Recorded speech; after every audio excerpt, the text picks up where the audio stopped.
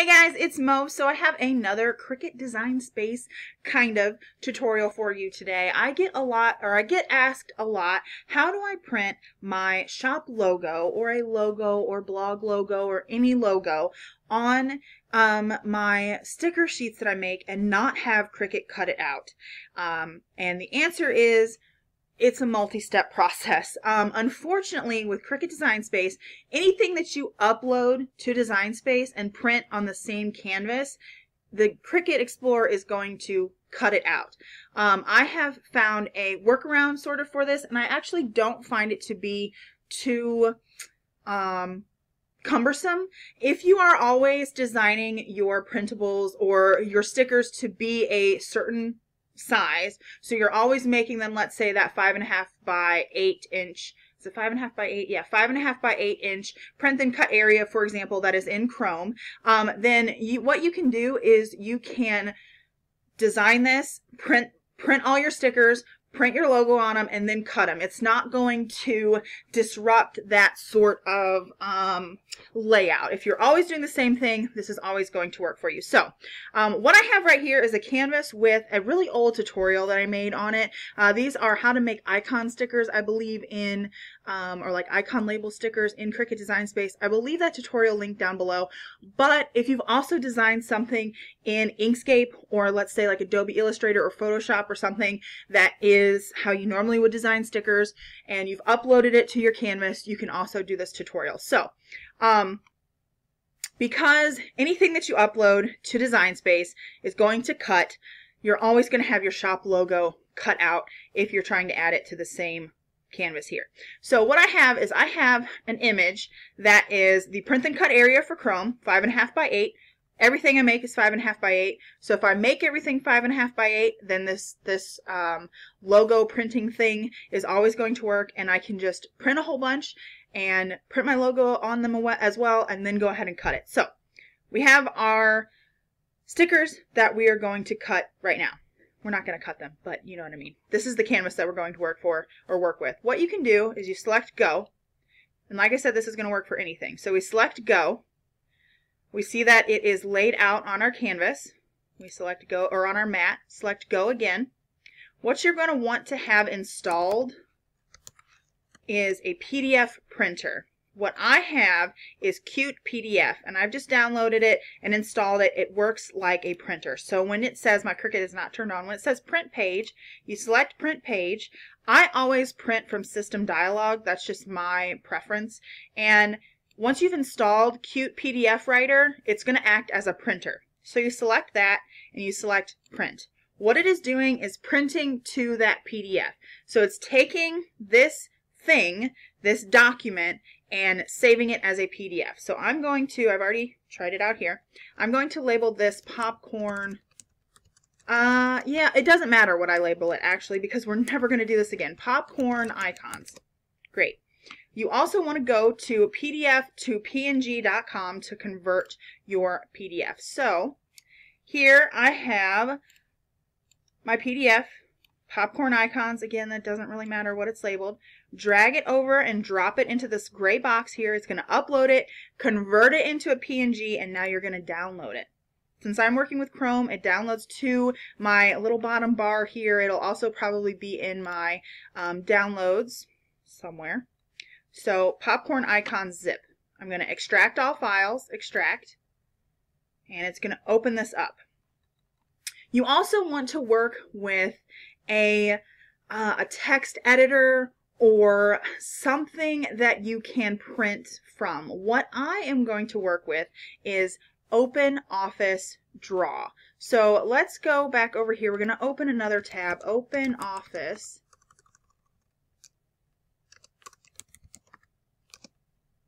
This is another, I'm all about free programs, you guys. If there's one thing that you learn, that you need to learn from my channel, it is free. Free 99. Softwares that are frizzle, faux shizzle, free 99. And all of these are, you know, pretty good things. It's not going to, I haven't had any problems with anything like corrupting my computer or anything, it's fine. So you just download Apache Openoffice. What you're going to get is an Openoffice, or you're going to get an Office suite. So even if you have Microsoft Word, you can do a similar thing to this. If you have Microsoft Publisher, which I believe is sort of an equivalent to Openoffice Draw, you're going to be able to do this same sort of thing. So download Openoffice. Let's see, I think we click on this. This opens a download. Yeah. Download full installation. You just want to download it. If you're having problems with it, I would Google like troubleshooting things like how to download Openoffice, or something like that, so you can find it. So what I do is I just go and I find my, let's see here, I have it saved here. Let's see if we can go to all programs and Openoffice, and I open an Openoffice Draw template here. I already had one open. So what this brings up is something similar. If you've ever worked with Microsoft Publisher, this is going to be something similar to it. So if you have a word processor, you can do something like this as well. So we have this PDF here. Is this the PNG? Yes. So we downloaded, we converted that PDF to a PNG file. We've downloaded the PNG file, and now we want to drag it into Openoffice or whatever text editor, or you can even do this in InkScape. You can do it in InkScape, or, Microsoft Publisher, Microsoft Word, something like that. So the style for doing this is going to be kind of the same. It may not be exactly the same, but it's going to be something very similar. So mainly you just want to change the width and the height so that everything is 8.5 by 11. Because that's your, this PDF was saved as an 8.5 by 11 because your printer is going to print on an 8.5 by 11, something like that. So for Openoffice, I just right click and go to Alignment, Centered, Alignment, Centered. However your program has you center this to the page, you can also do this in InkScape. It might be a little bit easier. So now you can insert a text box. Let me see here how I do this. Text box. So we can type in, and if you have a logo that's a PNG file, you can add that in here as well. So then in this little box, you would just type in your, I don't know, name of your shop.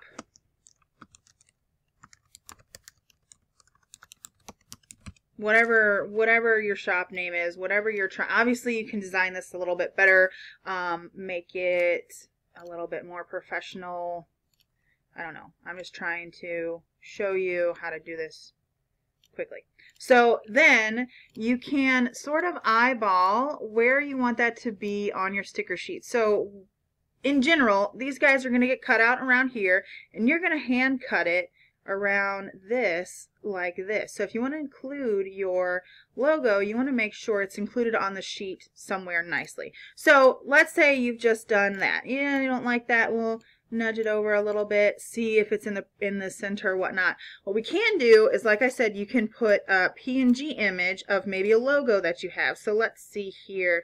I have made this logo right here. So I'm just going to drag and drop that over there. Coffee Cup Prints. Honestly, I don't know if I spelled that correctly. I'm just doing this super quickly. So size this the way you want, not like that. Let's see here. If we hold down the Shift key, that's going to size it properly here. And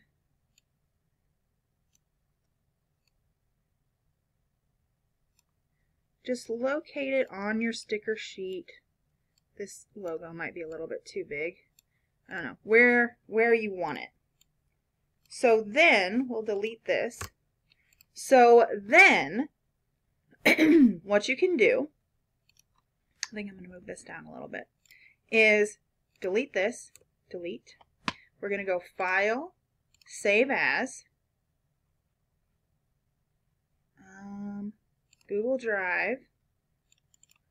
Save it wherever you want to save it. I am saving it in my test folder here. We can save this as like logo template. And you can save this as a PDF. You can use that same print to PDF thing, or you can just always open this. So then what we want to do is we'll go back to our Cricut Design Space. I designed that logo really quickly. We'll go back to print page. And what you're going to do is print using system dialog. We're going to go to HP PhotoSmart. That's my printer. I always go to preferences, and I have this default here for how I like my stickers to be printed. I'm going to select OK, and we're going to print it. And I think I'm going to switch camera angles here. So give me 1 second.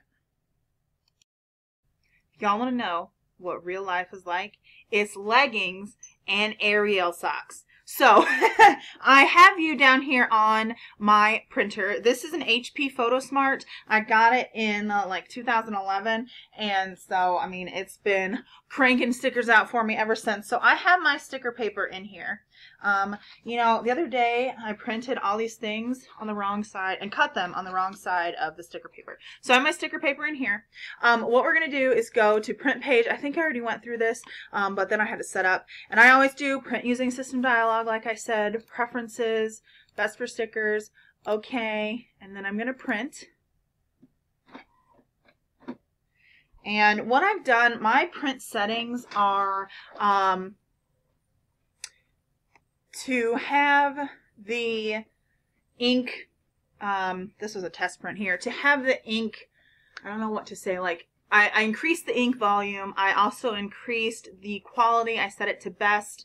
I, you know, did all these things and did a lot of test prints to find out exactly what I really liked, and printed the best quality for me. I'm hoping this camera is okay and that you can see this. I can't really tell the brightness. I tried to put on another light so you could see. Let us see here. So this is just going to print. You like my floral leggings? So what we're going to do is we're going to take this guy. And we're going to send him back through the printer. This time, we're going to go to our template that we created, and we're going to go File, Print, Properties again. I'm going to do Best for Stickers, OK, Print. And what we're doing is we're creating 2 layers. So the Cricut only knows what's within the print area. The Cricut only knows what's within these registration marks here. The Cricut only knows what's within the registration marks. So that's all the Cricut is going to cut. If we put our logo here at the bottom, once this is done cutting this out, we can then use our paper trimmer to trim all of this off.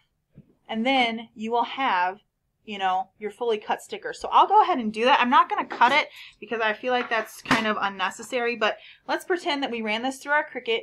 It scanned our registration marks. It cut out all our boxes here. You don't have to use the bleed. Personally, I use the bleed on my Cricut because I find it aligns and cuts better. And so it's cut it, it's kiss cut everything, and it sent it back out to us and it said, I'm done. So now we're going to take it and use our trusty paper trimmer and trim it up. I'm going to do this off camera because I'm kind of working on my my little pull-out cart here, which this little cart is from Walmart, and it's a rolling TV cart, and I have 2 of them. One of them holds my silhouette and my printer and a bunch of other laminating sheets and like crap. My cinch is under there, and then the other one is on the other side of my desk, and it holds my Cricut and some storage containers with my sticker paper in it. And they just roll. So at one point, I would roll them over. Before I got my big desktop computer, I would roll them over to the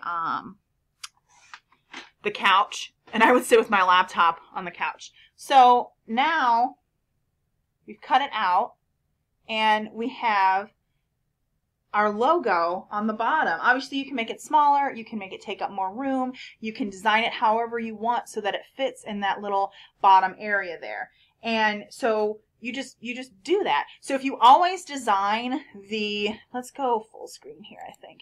If you always design the sticker sheets to be 8 by 5.5, then you're always going to be able to use that template because they're always going to fit in that same area.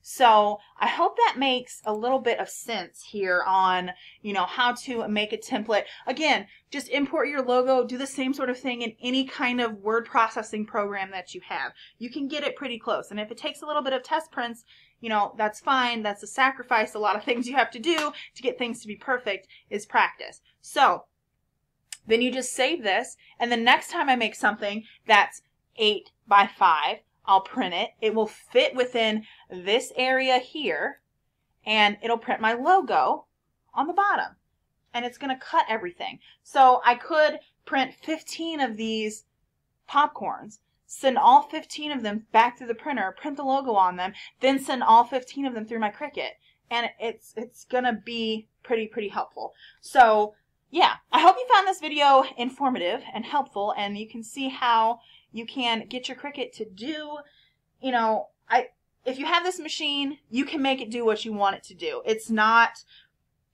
there may be some workarounds, but if you get proficient in it, you know, you're going to be satisfied with your machine. So anyway, I hope you enjoyed this video. If you did, go ahead and give it a big thumbs up. Thumbs up for leggings and aerial socks. Thumbs up for that, I think.